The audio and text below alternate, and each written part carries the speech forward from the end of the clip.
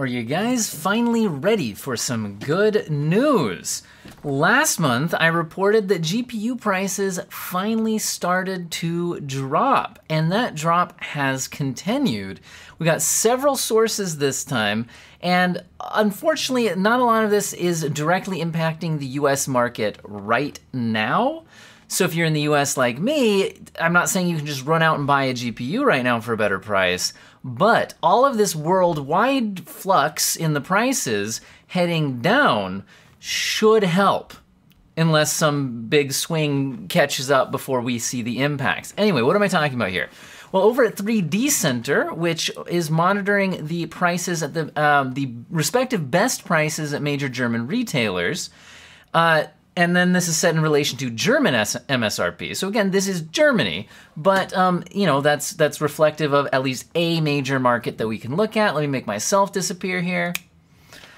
And hey, so they've been checking these. Now, it's important to understand what this graph actually is. When I reported on a 3D Center report like this about a month ago, some people misunderstood it. This is not saying what the price of a particular Nvidia card is in green.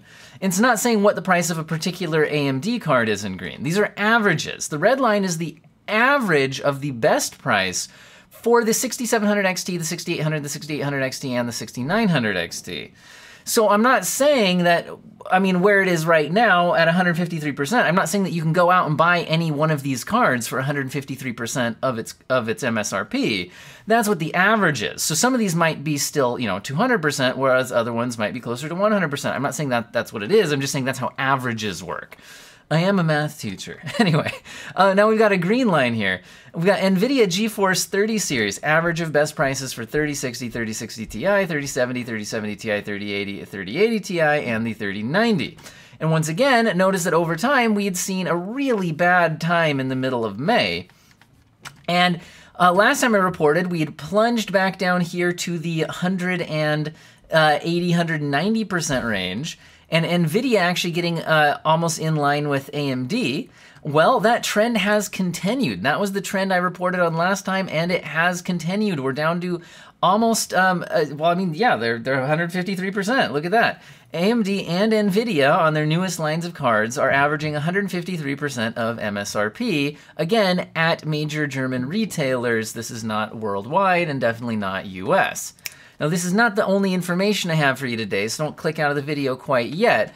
But I just want to say that it's fantastic to see this price line continuing to trend down. And the last time we were down this low was February. Now, I say low, it's still 153% of MSRP, which is, you know, bad. But the line's continuing to head the right direction, which is fantastic to see. Now, what other information do I have for you today? Well, a couple of things. One thing is, and other people, if you follow all this really closely, you might have already seen this a few days ago, but the Chinese ban on Bitcoin mining is flooding the Chinese market with used GPUs. And I'm not saying definitely like go out and buy one, because these are GPUs that have been running at a high temperature and all of that nonstop for months or whatever, but this is good overall, because a couple of things. Number one, if Chinese miners are selling, not buying, that means that in the supply and demand equation, demand is going down, and in the supply equation, supply is going up because their used cards are flooding the market. And, you know, some people will be careful about buying those, but apparently we've actually seen reports of used mining cards selling for below MSRP for the first time, like, since this new series of cards has launched. So that's definitely heading in the right direction. Now, again, this isn't currently the US market, and in the US, crypto mining is still a thing. It's, you know, it's in China where their government is cracking down on it. So, but the thing is, that is impacting the price of Bitcoin and Ethereum and such. Again, I don't follow crypto super closely other than how it's relevant to GPU prices. But this, if the prices on those continue to trend down.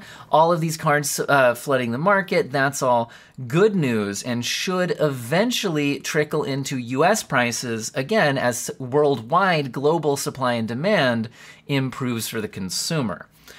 One more thing I have here at a WCCF Tech article is mentioning some other markets. For example, they're mentioning that prices in Pakistan have been very, very bad, but they've been monitoring it and they've been seeing prices coming down from the 200 to 300% of MSRP they've seen more to like 158% of MSRP, which again is more in line with what we saw over there in Germany on that 3D center graph that I started you out with today.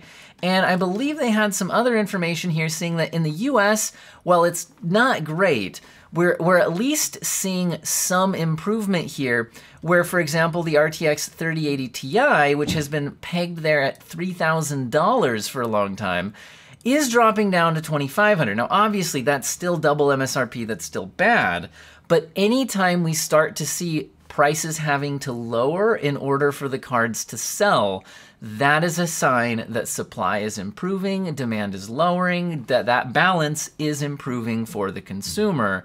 This all looks very, very good. Links to everything I've talked about today will be in the description for you to take a look at yourself. Thank you to all my subscribers. You are beautiful people. Extra special thank you to my members who clicked the join button to financially support this. And I believe it was Just Flying Clips for You that pointed out there was some new information about prices this morning. Now my kids are waking up and I got to go help them. So bye.